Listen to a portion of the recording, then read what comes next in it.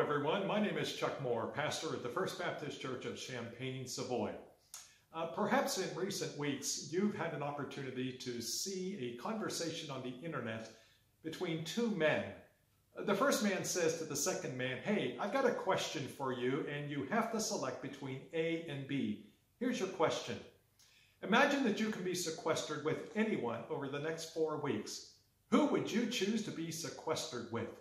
Would it be A, the members of your family, or," and before the man can even finish the question, the other man says to him, "B, regardless of who the option might be, the answer has got to be B."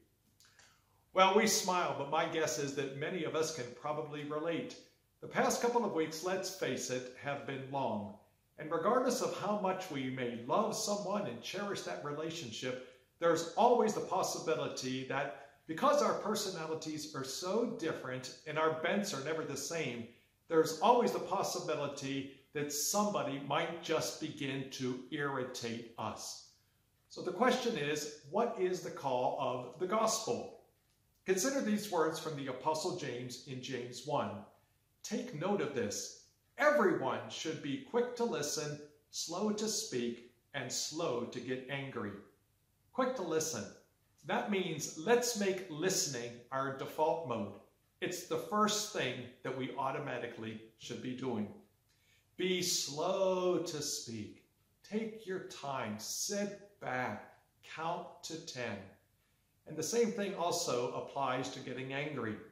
There is not necessarily anything wrong with getting angry when it's appropriate. The Bible, after all, says, "Be angry without sinning." But it does mean that we need to stand back and ask ourselves, do I have a legitimate reason for feeling this way? Is my child, for example, are they really being rebellious, or is it possible that they are merely being children?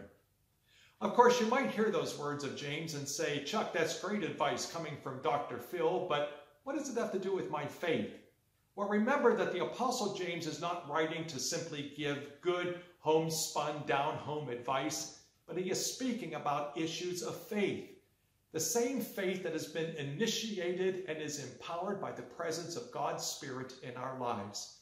So what James is really inferring here is this: let God's Spirit work in you so that during these very long, hard days in your relationships with each other, you can be quick to listen and slow to speak and slow to get angry.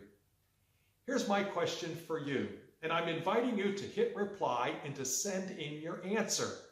If you could be sequestered with anyone during the next 4 weeks, who would it be? And don't answer your family, and no, don't answer Jesus because he's already there. But if you could be sequestered with anyone other than those individuals, who would it be? I'm looking forward to your reply. Who would it be? I'm Chuck Moore, and I'm just wondering.